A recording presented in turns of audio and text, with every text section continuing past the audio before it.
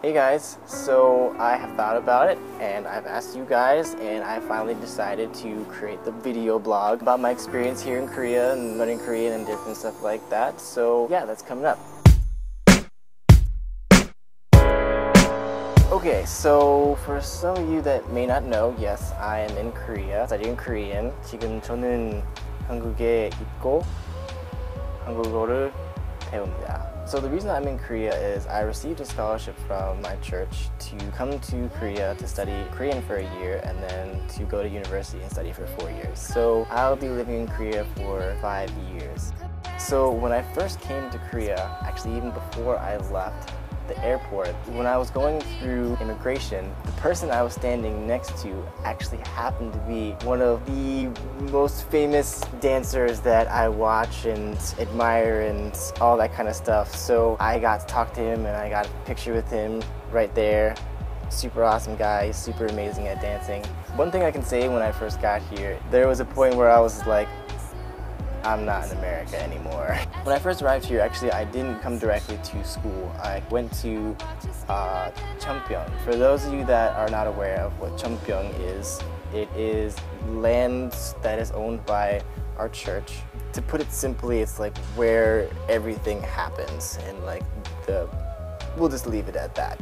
Anyway, so I went to stay there for a few days before school started, and basically while I was there, I ran into one of my good childhood friends, Toya. I was so happy to see him because I was still kind of getting over the shock of being in Korea and being away from home and my family and all those different things. So it was really nice to like connect back to him and connect back to like something I was familiar with. Yeah, so that was really awesome, and for those of you that know, I was actually able to be there for Foundation Day. It's a big day where a lot of people get married and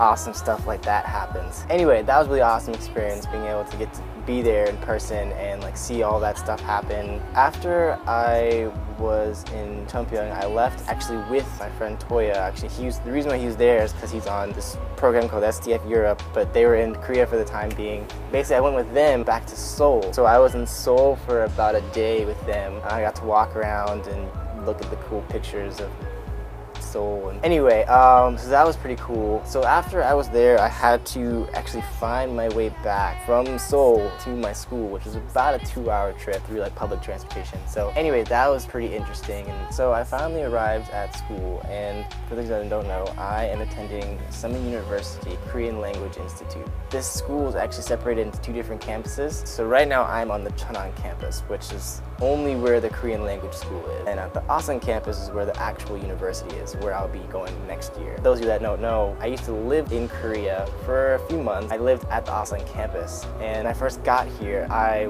went over to the Asan campus and I wanted to go see my old house, or where I used to live. So that was a really cool experience, kind of like connecting back with that. And so, you know, here's a few pictures of actually where I used to live.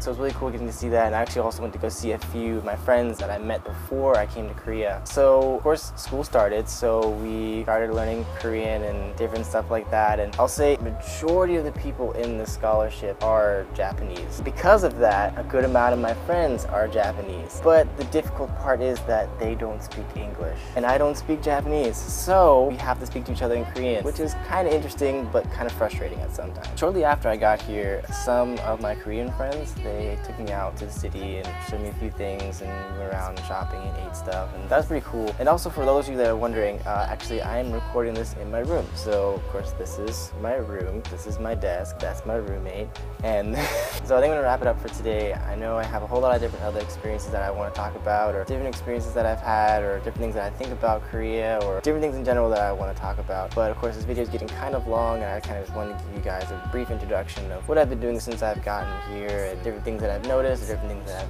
happened, and basically my general experience or my general impression of Korea. I hope that you guys can stay tuned for weeks to come. I still don't know whether I'll be doing this weekly or bi-weekly, depending on my schedule. Hopefully that you guys can continue to watch these and continue to be a part of this experience and me sharing my awesome journeys. I hope you guys have a wonderful week, and I'll see you next time.